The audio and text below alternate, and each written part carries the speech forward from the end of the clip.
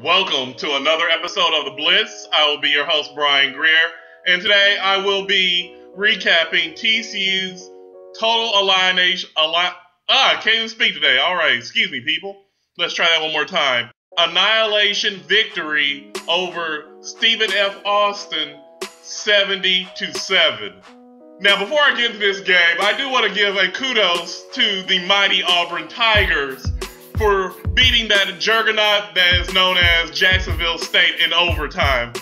I mean, that was an impressive win.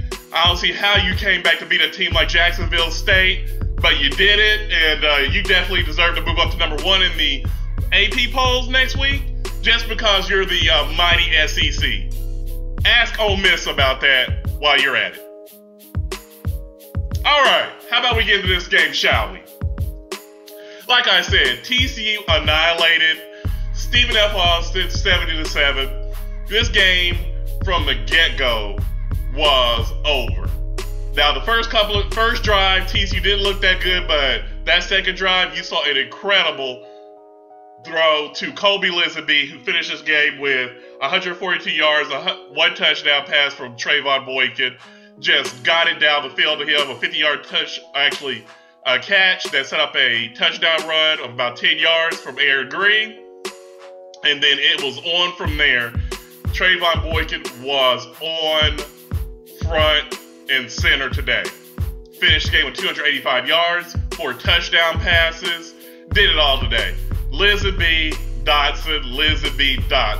Just back and forth. He was amazing getting the ball out. He had, like I said, incredible touchdown throw to Lizaby. Lizaby's speed just kills Stephen F. Austin. They had no answer for him all day long. And when Boykin has time to set his feet in the pocket and throw the ball, it's a touchdown opportunity every game. And we saw that today.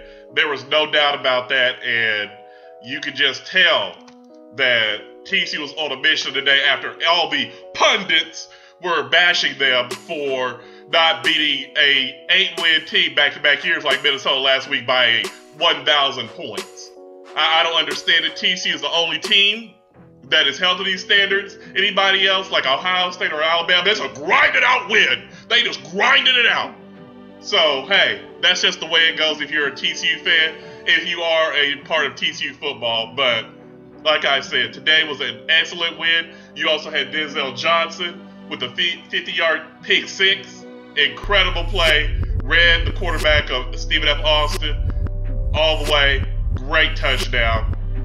This was a vintage TCU win. Even though it wasn't against a top team, this was definitely a layup win, a layup game for them. But if you're TCU, you have to take it where it comes, because everybody is always cynical when it comes to that team.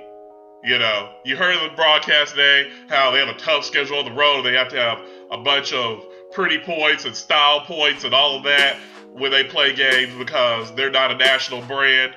But this team is missing players on defense. You saw Mike Freeze miss today's game. Is on a leave of absence. They're starting middle linebacker.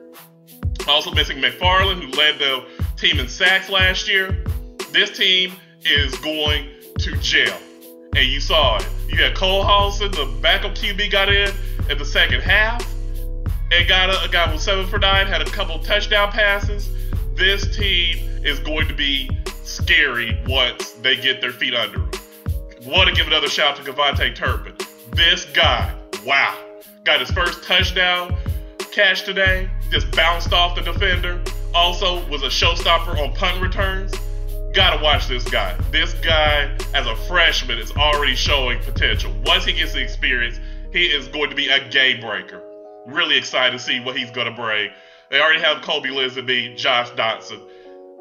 Watch out, because Trayvon Boykin is not going to allow this team to fall and really just have any faulty games, because against Minnesota, they were a little bit off, but hey, that's a tough team you're playing.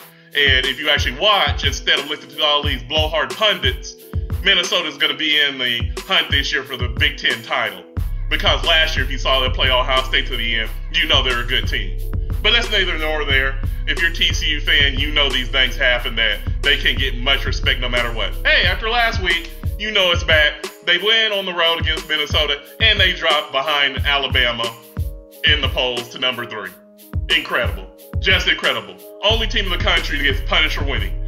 I'm sure that Auburn will get punished for having to go to overtime and win against Jacksonville State. I'm just sure of it. Just because they play in that mighty SEC, I'm pretty sure that will not happen. So, like I said, great win for TCU today. Look good to see them really hit on all cylinders and everything. And, of course, coming into next week, the annual beatdown of SMU is on tap. And the great Chad Morris, or some people seem to be making him out to be the new Newt Rockney. So, looking forward to seeing the annual beatdown, like I said, of SMU next week. So, with all that being said, I will be back next week with a recap of TCU playing their rival, SMU.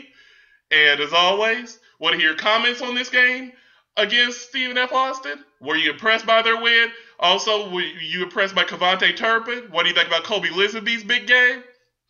And as always, I want you to comment, like, and subscribe to Unrivaled Multimedia. And as always, until the next episode of The Blitz, take it easy.